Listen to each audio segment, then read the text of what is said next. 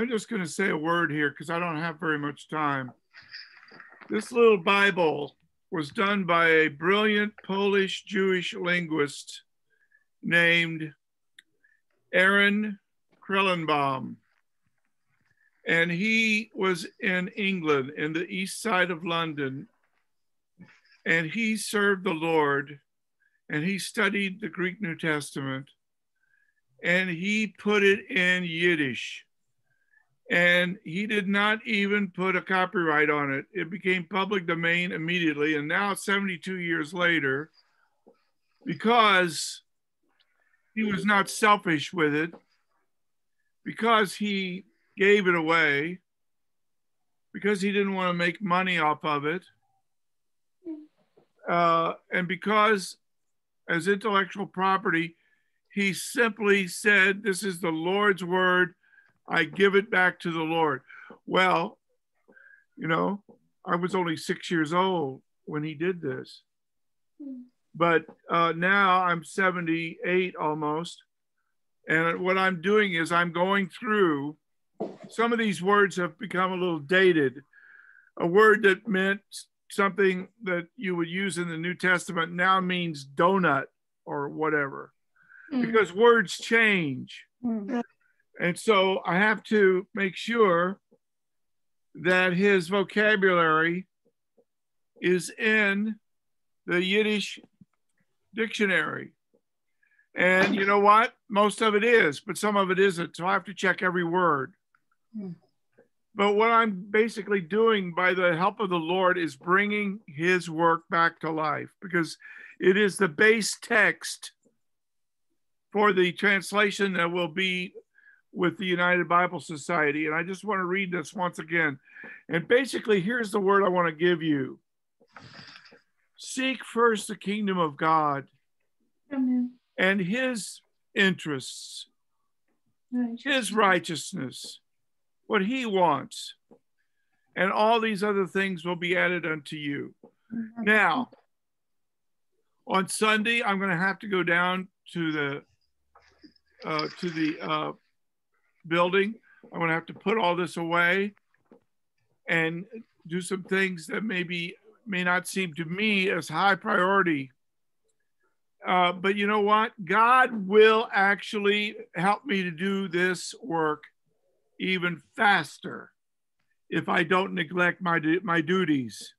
Yes. If I'm supposed to be somewhere as an ordained minister, if I'm supposed to preach somewhere, if there's a child that I can't neglect, that Linda needs to give a little Bible study to, if I treat that as a priority, what does it say? I'll repeat it. Seek first the kingdom of God and his interests, and all these other things will be added to you as well. And you know what? It says, and I'm going to read it one more time. If we ask anything according to his will, then we know we have the petitions that we ask of him. And Lord, right now in the name of Yeshua HaMashiach, I just lift up this little Brit Hadashah, which was translated only 4 years after the end of World War II, when those living skeletons in the death camps, in places that I visited as a young man, in places in Poland or Germany or other places where Jewish people were walking around as living skeletons with tattoos on their arms. And when Eisenhower and Patton opened those camps, they were appalled to see this level of human suffering.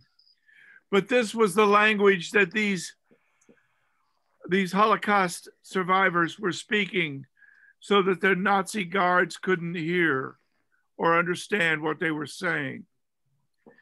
And now this is the language of a growing segment of the Jewish people, which may well be the future face of Judaism It is not a dead language like Latin. These growing Hasidic homes with 10 children, everyone speaking Yiddish.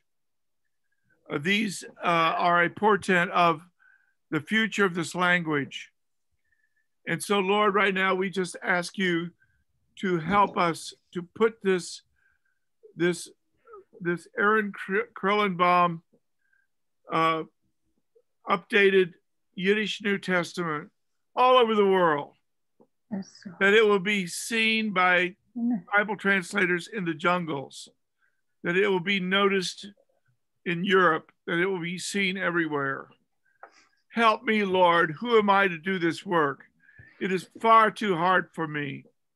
I have to depend upon the Lord to help me, but he will. And when this man, when I was only 6 years old, made this translation, and if you'll notice at the beginning of it, there's no C with a circle around it. There's no copyright. He made sure he didn't copyright it. He did not want anybody not to be able to print it or copy it or make copies of it, because he did this so unselfishly and went on to glory. Yes. The Lord knew about a little 6-year-old first grader, just when this Bible was printed, that this 6-year-old first grader, over 70 years later, would be able, by the grace of God, to update this translation and keep it alive for another 200 or 300 years or till the Lord comes. And hallelujah, when we seek first the kingdom of God and his righteousness, he gives us all these other things as well. So this man's work is not dead. It's not dated. It's going to be alive again by the grace of God. And Lord, we want to thank you for all you're doing for the Jewish people, to watch over them, to keep them alive, so that even if there is a great tribulation, they still live. Israel Chai, and they will get this Bible, and they will come to salvation, and a great Jewish revival will occur, and the 170s and the 144,000 will be using Bibles like this to go to the ends of the earth, preaching the good news. And we give him all the praise. And everybody said, Amen.